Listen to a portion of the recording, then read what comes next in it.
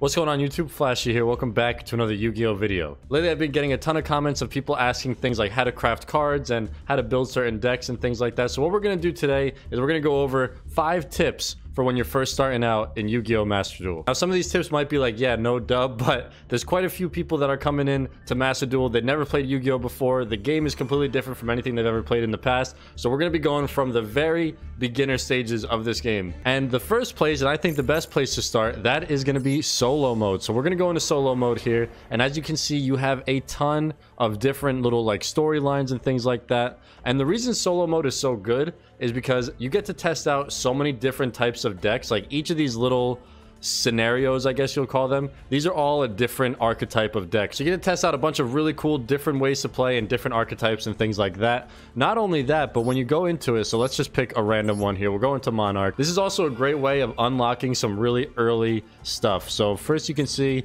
if we just go into Duel, like as you can see, if I do this, I'll get a Dark Monarch card if I want to make a Monarch deck. So you get a lot of things here for just completing. You also get a lot of gems. As you can see at the end here, if you complete this scenario, you get 200 gems, and gems are super important in this game if you want to craft decks and open packs. So I suggest just going through the solo mode. I haven't finished it yet, as you guys can see, but I do like to go through it, play a couple of duels, do a couple scenarios here and there. And like I said, it's a great way to start. My first deck that I ever built was actually a deck that came from this solo mode. So I definitely recommend going into it and just learning the game, learning different archetypes and unlocking a lot of different cards and gems and things like that throughout your time. So now moving into tip number 2, how to craft cards. So obviously cards, it's Yu-Gi-Oh! It's the most important thing in the game, right? But not a lot of people know how to actually craft the cards they need. So what we're going to do is we're going to go into deck. We're going to pick any random one here. Let's just pick my Exodia one. You're going to want to press edit deck. And now as you can see, a whole host of cards pop up here. So what you want to do is click this button here, this like card, and when it's 2 cards, this shows all the cards in the game, and if you click it and it's just 1, this shows just the cards that you own. You could do a bunch of different things like sort by rarity, how many you own, when you obtained it. There's a whole bunch of different filters as well. So let's say you're making a dragon deck, you can just scroll down here and you can just click the dragon type and it'll only show your dragon cards. So there's a whole way of like filtering and going through. And then what you want to do is when you're actually building the deck is click this 2 here and then make any card that you possibly can think of. So for example, let's just type in Elemental Hero Neos. This was my favorite card back in the day. Let's see. So Elemental Hero Neos. So as you can see, it's right here, and there's different rarities as well. So you have ultra rare, super rare, rare, and then common, and those correlate with these up here. So of course you have your commons, your uncommons, super rare, and ultra rare. Ultra rares are very hard to craft. It takes a while. It's what makes the decks quote unquote expensive.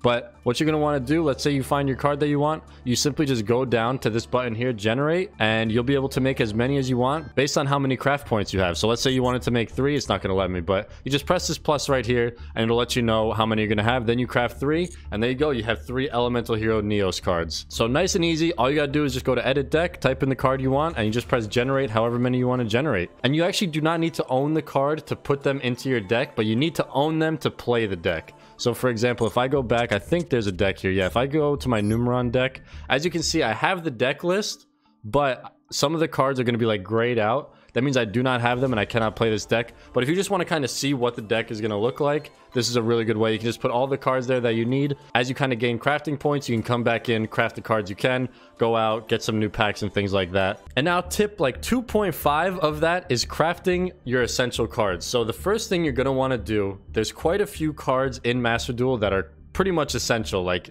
they're part of the meta. You really can't win without them. There's a ton of videos on YouTube about what cards those actually are, so I would definitely recommend going and check those out. But some really simple ones just to start. Max C is one of the most broken cards in the game. You're going to want this pretty much in every single one of your decks. Ash Blossom is another really good one. Then you also, of course, have Nibiru. You're going to want to craft some of these. Another great card is Infinite Impermanence. These are all pretty much just negate cards. Like, people are just going to be doing some massive combos, and all these cards are going to give you a chance to fight back and counter that. And then 2 more cards that you might want, we'll go with Droplet. Droplet's a great card. You grab Forbidden Droplet, and then also Effect Veiler. So as you can see, I actually don't have all of these cards. I pretty much just made sure to get Maxi and Ash Blossom. I think those are crucial. And Nibiru as well. But again, those are the essentials, and they all are relatively expensive. So all those crafting points for ultra rares, you kind of got to make a decision on if you want to make cards for your deck or if you want to make these quote-unquote essentials, which are going to be in every deck that you make, which I would recommend is making those essentials. And this is another really good place to start when it comes to crafting your essentials. If you go to shop, go to special, and then bundle deal, you'll see there's 3 bundles here, and all of them come with 10 master packs, which are really good.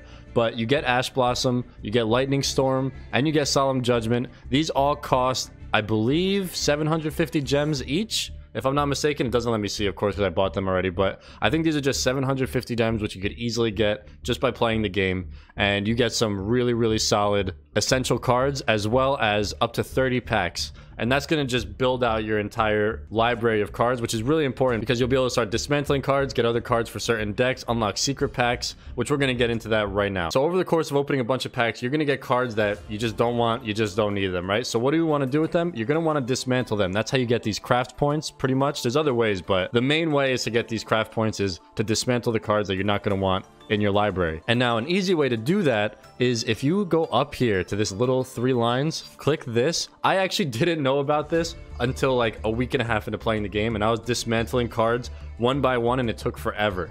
But what you can do, the first step you want to do is dismantle all extra cards. So what you're going to see here is your current craft points down here, and then obtain craft points. So extra cards refer to cards that you own more than 3 of.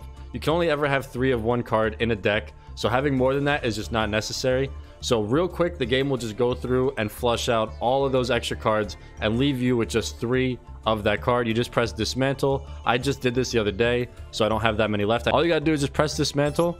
It'll load and then dismantled, and then you'll just get all your points up there. It's a really, really good way, especially after opening those 30 master packs or something. Hit that dismantle all extra cards, and that'll just boost your mostly common and uncommons, but you might get a few super rares in there as well. And now the easiest way to actually dismantle specific cards, let's say you did your extra cards and now you still have more cards you need to dismantle, you go to dismantle selected cards, and now this is going to give you a grid of about 60 that you can put in here.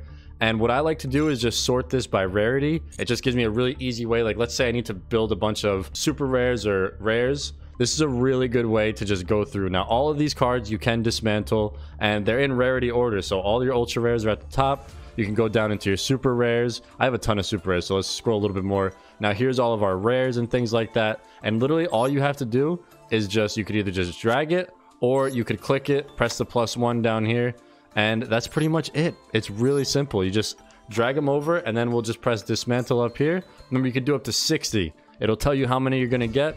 Dismantle, and there you go. You just got a bunch of crafting points. And now one more really quick tip in terms of getting actual cards. So if you go to your shop and you look up secret packs, so as you guys are going to see, I have 3 secret packs here that only say 8 hours left. So what's going to happen is when you're opening packs like master packs or stalwart force or any packs at all, when you're opening them, if you get a card in it that's from a certain pack, that will be unlocked in your 24 hours secret packs. So for example, let's open a master pack right now.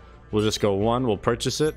Let's see what we get. We're just going to skip the animation. We don't need it. So it says you found a new card pack. So one of these cards, which is the Gateway of the 6, comes in the Great Shogun's Rule card pack, right? Which is right here. It just shows you. So we'll press OK. Great. We got some new cards. Cool. Now we'll go in a secret pack, and look, there it is right there. The Great Shogun's Rule. It'll be available for 24 hours for you to open. And these packs are all very archetype and deck specific. So for example, this Shark's Pride is great for me because as you guys can see, I'm going to go back, I'm going to go to deck, and I will pick my Sharks deck that I'm currently building. Let's say I needed some Buzzsaw Sharks, right? And I didn't want to generate them or anything like that, but I want to go for them. I'm going to just press down here, how to obtain. And as you guys can see, it's available in the Shark's Pride pack. So when you're building out your decks, you really want to just try to focus on whatever packs those cards come in. It'll just be much easier and much cheaper way of building that deck out and getting the cards you actually need, as opposed to a bunch of cards that you're just gonna end up dismantling. But regardless, that's a small little tip, but it ends up working out really nicely if you know what type of deck you want. And now finally, the last thing, and I didn't even think about this until I was just recording, but what you can do, let's say you're playing online against someone in ranked and you really like their deck. You think it's an absolutely awesome archetype. They absolutely destroyed you and you're like, man, I want to try that deck out. Well, Master Duel actually has something really cool. So what you can do, and I've actually built decks based on this because of what somebody has done to me. Like, I was playing against someone and I was like, dude, that deck just destroyed me. What am I supposed to do? So what you're going to want to do is you want to go into your ranked. You're going to go to match history. And as you can see, I have this duel right here. Make sure to remember the opponent's name so you know, just in case there's like a bunch of duels there. It's in chronological order, so your most recent duel will be at the top. So you click this, and then you go down to confirm opponent's deck. So once you press confirm opponent's deck, it'll bring you to this. It looks like we were playing against a Blue Eyes player. So you're like, wow, this deck was so cool. What did they use? You're gonna go down right here to copy deck, and then you just press copy. And now we can go all the way back. We gotta keep going back, keep going back. We're gonna go to our decks, and then this part was really cool. I really like this feature. You'll find one that's called opponent's deck, and then you just press edit, and now you have your opponent's deck that you actually just played against and that you like. So as you guys can see, all of them are here. I don't have any of this person's cards, but it's a really good way. You know, you can start crafting. You could just start messing around with it, putting in cards you like, cards you don't like, things like that. And this is just a really cool way to just get some ideas for decks that you want to use. Now, this doesn't mean that your opponent is always going to have the most optimal deck, especially in the earlier rank stages, like if you're in like silver, bronze, or maybe even early gold. But again, it's just a really good way to get an idea for an archetype and what cards you might need, or to just look up other decks online or on YouTube or Twitch or anything like that. And that brings me to my last and final tip, is just to watch YouTube videos and to watch Twitch streams of people playing Master Duel, people playing Yu-Gi-Oh! It's really good to just see all the different types of decks, different archetypes, different ways people play, and it'll give you a good idea of what you want to craft, what you want to play, how to play against the most meta deck. Just watching Yu-Gi-Oh! And just getting more of an understanding, because there's so much, there's so many cards, so many effects, so many combos. You always just want to be watching and learning, watching tournaments, watching streamers, whatever the case is. But that'll wrap up our beginner guide on Yu-Gi-Oh! Master Duel. I hope you guys enjoyed. I hope you guys learned something new, because all of this stuff was stuff I wish I knew. My first week of playing this game would have saved me a lot of time. But if you guys like the Master Duel content and you want more, please be sure to subscribe. Leave a comment down below. Thank you guys so much for watching, and I'm gonna see y'all in the next one.